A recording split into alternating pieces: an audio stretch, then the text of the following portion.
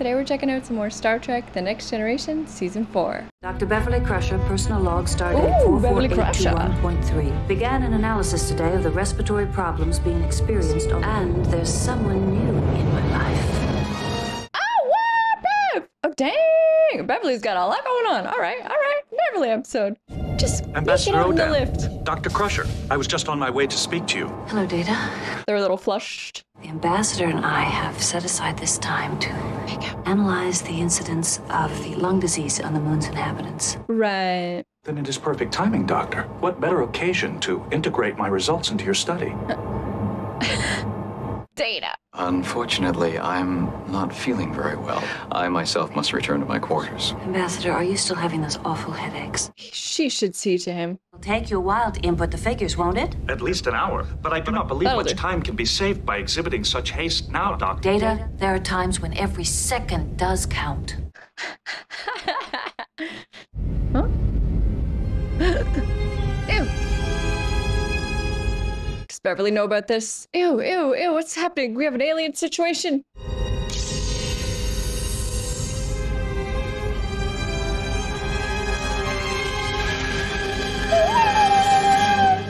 I like it. Woo! These are the voyages of the Starship Enterprise.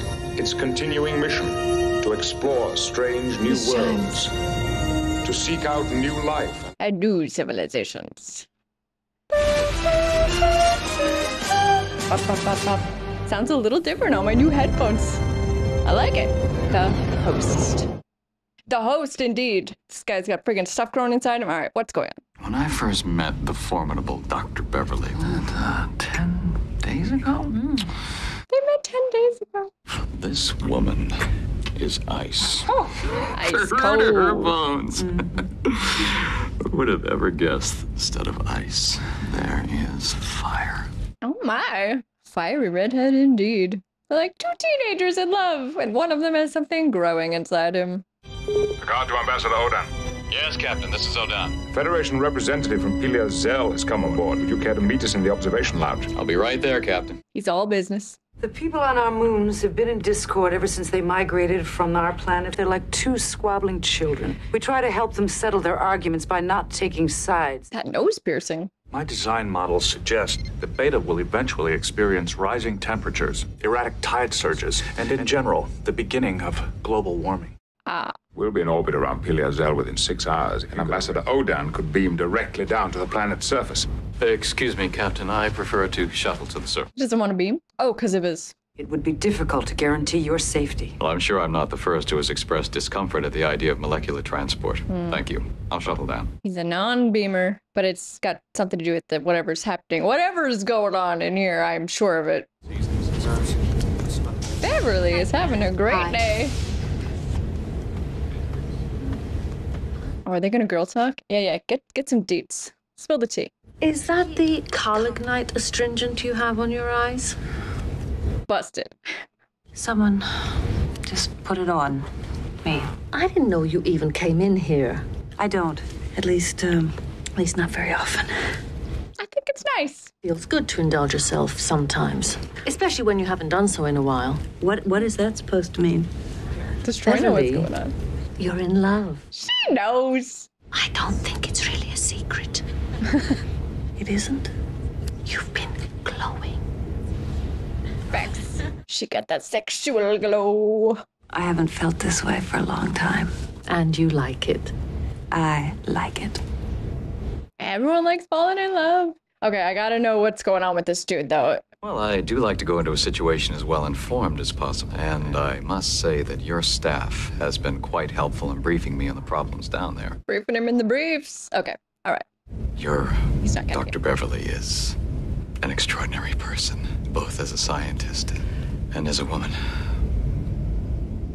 Oh, is he a little jealous? Do you have any idea how committed she is to remaining with Starfleet? Whoa. I wouldn't presume to speak for her. Oh, no, of course not. I just thought Wants her to quit and run away. I'll find my own way, Captain. I hope to return with good news. He's thrown off by that conversation. I don't know when I'll be back. I know. Have a safe trip. I was Stay safe, Dr. Beverly. I have good reason to return. Will they kiss right there in the shuttle bay? An unidentified ship is emerging from the limb of the moon. Hail the vessel. I have visual contact. I don't recognize it. It claims to be an escort vessel from the Beta Moon. Claims to. Request a security clearance code. Music's telling They do me not answer, sir. this is not good. They are loading their phaser banks. Increasing power to the shields. Up. What the frig? They're firing on them? Get out of here. Who is it, Romulans? Is he growing a teeny tiny Romulan inside him? Report number 1. We've lost port thrusters and both backup stabilizers. I'm losing control. We're bringing you I like in. this music. Holy frig. Just starts firing on them out of nowhere. You can't tow us. You better beam us directly on board. No, The ship's breaking up. I can't stabilize. He doesn't want to be beamed. Belay that order, Captain. I'll bring her in manually. Advise Dr. Crusher we have a medical emergency. It's your boyfriend. He's just the host for what? Sedimentation rate is 29, but his lymphocytes are still intact. It's as though there's a parasite at work. Bingo. Odon. But what is it? And he knows about it. What the frig is it? What is that? Oh god, that's gross. This body is just a host. I am that parasite. Ew. That is what must survive. That's not what you want to hear from someone you love. A host and a symbiont. And in this fashion, we have survived for millennia. Will they just keep, You're dying. like, What can I do? will that body die and then the host comes out and then that host has another guy? You must contact the Trill quickly. Tell them I need another host. They will send a replacement. But she loves this host. Odon's host body died of the injuries just over an hour ago. Oh.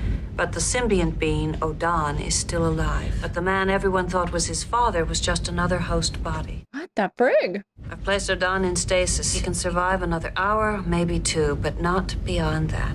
Would it be possible for me to serve as a temporary carrier? I was thinking that. We're at a desperate impasse in the Pilia system. The attack on the shuttlecraft has inflamed the dispute. Who is responsible? No one will admit anything. Each side accuses the other, and the threats are mounting. Will it always kill the host? Could one of them do it? I volunteer. There's been no precedent for a human host. I couldn't guarantee what might happen. The risk is too great, Commander. I agree. It's your choice, Will. Let's get to it. Seems risky. I've given you a local anesthetic. You must be conscious during the implantation. Oh, wow. Drugs might damage the symbiont. That's brutal. Laser scalpel. All right, space surgery. Oh, they're gonna show it. Laser scalpel. That's cool, man. Oh, that's her boyfriend. Ew. Ew. He's gonna. That has to go inside him. No. Mm-mm. Nah. Oh, it's like a little brain. Just nestled on in there. We've got incorporation, Doctor. I'm closing. Space stitching, no scar. You're going to be all right. Fine. You look a little tired, Dr. Beverly. Dr. Beverly. Commercial breaks. Did it take over his brain? Is he the boyfriend now? But what about Riker? His skills, his thoughts, his memories. They will perceive you. So we know it's all about Beverly then. It is your task to help them understand. I cannot promise they will listen. They are more factionalized than ever. Speak softly, Governor. Those who cannot hear an angry shout may strain to hear a whisper. Very true. But is he still a little bit Riker as well? You look awfully pale. Just a little weak and lightheaded. Cerebral blood flow looks normal. But she won't be into him if he looks like Riker, right? Did you ever tell me that you were only a single being? Of course not. That was normal to you. Yeah. I don't know who you are. And you look like my coworker. I still love you. I can't help that. If this causes you pain, I will suppress it. I will keep my distance. She's pretty upset. Is Troy gonna be like, I told you so? And had 3 children, twin boys, Andrew and Alexander, and then later a little girl, Jennifer. What? I did not know she had other kids. In my daydreams, at least. Stefan was 11 and I was 8. He never even knew I existed. Oh. I felt completely free with him, unguarded, at ease with myself. She did really love him. Are they still here, alive in Will Riker? Freaking Will Riker. Yeah, that's complicated. Someone you love and were really attracted to goes into someone you feel like they're your brother. Ooh. He's here, isn't he? Look at him. I don't want to look at him. Talk to me. Just keep talking to me. She's afraid of her feelings. If you can feel those things from the man we know as Will Riker, accept the love. Can she do that? Galen Trost. Then you were a young man, bristling with passion and zeal, yet wise enough to understand that your people needed peace to ensure their future. Flattery will get you everywhere. They agreed to trade places for a week to understand each other's situation. After that, an agreement came swiftly. Nothing that you've said is beyond what a schoolchild could learn in a history book. Not convinced. He is an obstructionist. You can see that. Galen Trost, you may confer with your people, but we must have your answer within 8 hours. Sooner than that, he looks bad. I mean, is Riker's body in danger here? The other guy died. Oh, look at Brig. I can administer an immunosuppressant. That could help relieve the symptoms, but it can't correct the underlying cause. There is a foreign organism in his body. Yeah, we gotta remove that parasite. I can give you something that should help with the pain, at least for a little while. Pain's gone. Whoever that is such a cool little tool. They will bolt if something goes wrong in the discussion. And it's my job to see that nothing goes wrong. Did I say something wrong, Captain Picard? For a moment, you sounded more like Will Riker. Yes. And that little smile, that was all Riker. Computer, location of Dr. Beverly Crusher. Dr. Crusher is in her quarters. The rose is opening. It's Bev. I thought I should see how you were doing. And she missed him. Tomorrow's an important day. Do you feel ready for it? I'll be fine. I've been preparing. Oh, that's good. Yes. Oh my god. If you're going to leave, you better go right now. Oh my. Leaving.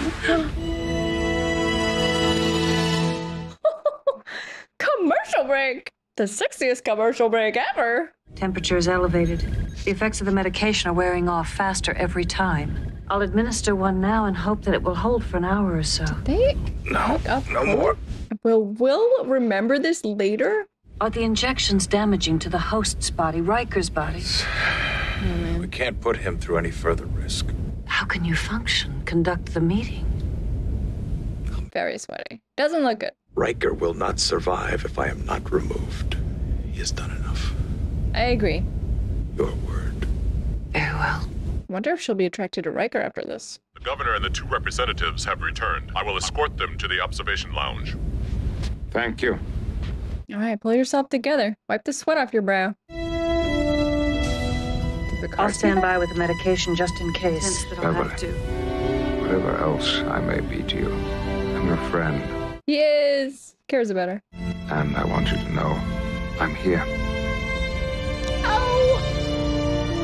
I wish these 2 crazy kids would get together. Although he's got a little piece on the side somewhere with Q.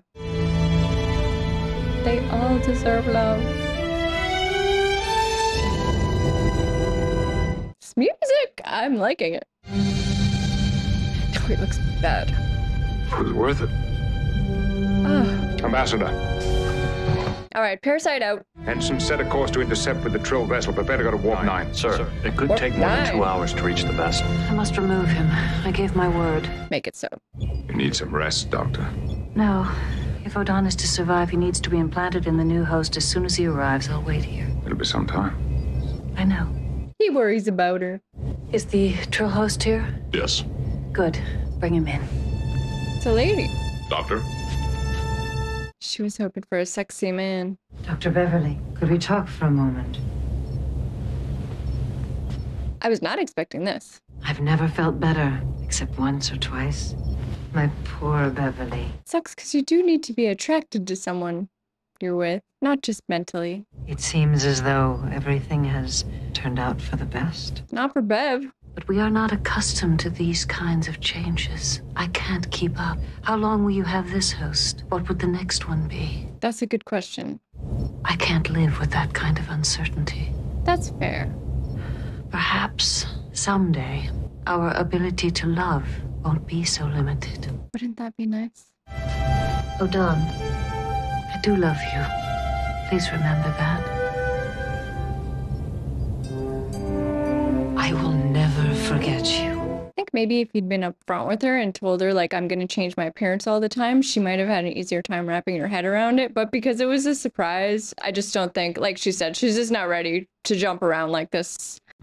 Okay, that was season 4, episode 23. I took this episode as I believe they meant it to be taken in the 90s. However, I do think there are some like kind of weird things about this episode that I can see now, you know, as we look at it 30 years later. But, you know, for the most part, I took this episode as I believe it was meant to be taken, which was we got to ask some questions about what it means to love someone. Are we loving their physical form? Are we loving the mind, the person that's inside? I do think it's fun to kind of question, you know, if you took the brain out of someone you love and put it in another body, would you still feel the same about them? How much does the physical body being attracted to each other, how much does that mean in terms of love, in terms of relationships? I mean, these are interesting questions to ask. Personally, I think that physical attraction is an important part of a relationship, if that's the kind of relationship you want. I'm sure there are relationships out there where that's not as important to you. And again, fair enough, to each their own. I did enjoy also, like, you know, I want to see these characters make out, so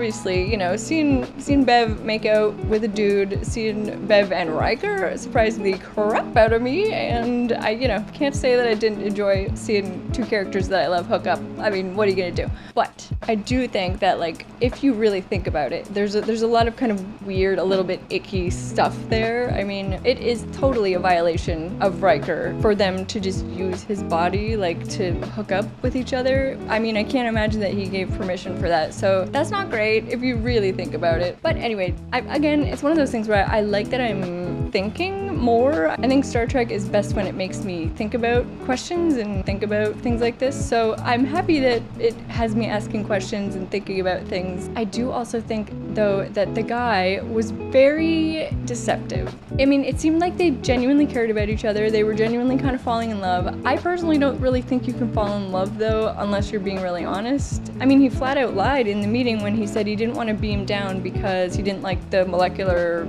changing or whatever. That's not the reason. The reason was because he was hosting a parasite thing and it would kill him. So, I mean, he was lying. He lied about that. I feel like if he wanted to, he could have been honest with her. And like I said in there, I mean, I feel like if he'd been honest with her up front and, you know, they're starting to like each other, they're hanging out, and he said, you need to know this though, I changed physical form. She might have even been cool with it if she had, like, been given the heads up. But anyways, again, I like that it's making me think about things. I would be curious to know what you guys think. Thank you guys so much for watching. I really appreciate it.